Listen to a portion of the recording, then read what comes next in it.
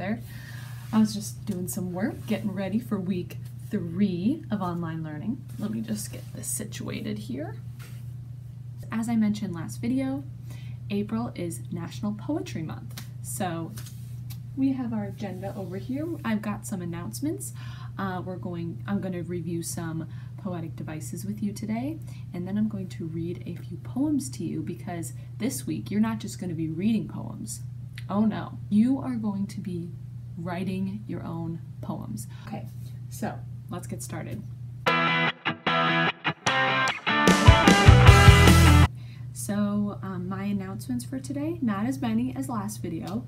The first one is that you are going to fill out a survey telling me if you would like to do a Zoom meeting with your class, with our class.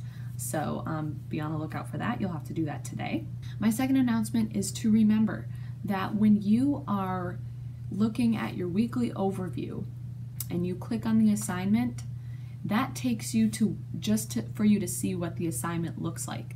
For you to actually access your own copy, you have to go to Google Classroom, to whatever week you're in, so this week will be week 3, and go to that assignment in Google Classroom so that you can get to your own copy so that you can type on it and stuff.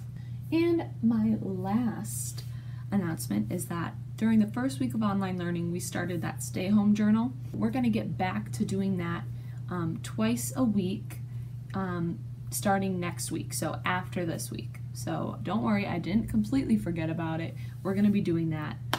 We'll start doing that again. It got a little bit busy with poetry and everything, so we will be doing the stay home journal next week in week 4. That does it for the announcements. Now it is time to review some poetic devices. So I noticed that some of you guys struggled just a little bit with those. So I'm going to read you some poetic devices just so that you are clear on what the poetic devices are, because some of you were a little bit confused. First one, metaphor. My team is a well-oiled machine. You are comparing your team to a well-oiled machine, not using the words like or as. Next one, simile. Minnesota is as cold as Antarctica. Or you could say Minnesota is cold like Antarctica. Either of those would be a simile.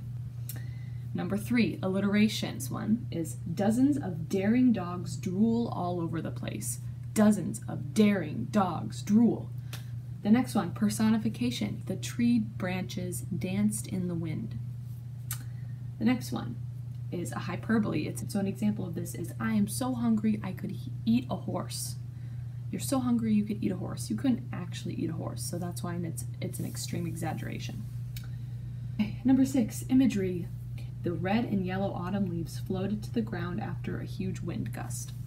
You can actually see it in your mind, so that's how you know it's imagery. Lastly, onomatopoeia. Onomatopoeia. Woof, the dog barked, or whoosh, the wind blew.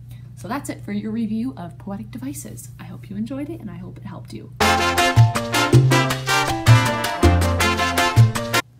The top secret code word for this video for week 3 is, drum roll please, green.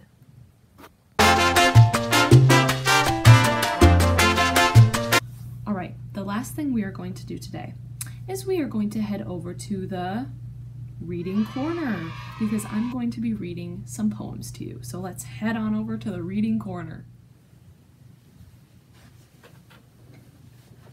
Hello and welcome to the reading corner. You've got to make sure that when you are writing your haiku, that the first line has 5 syllables, the second line has 7 syllables, and the third line has 5 syllables. So I'm going to write one for you right now. I really love food. Food is my very best friend. Pizza is my fave. There you go, that's a haiku. And the last poem that I am going to read to you is one of my favorite poems of all time. This poem is about a pike, and a pike is a fish.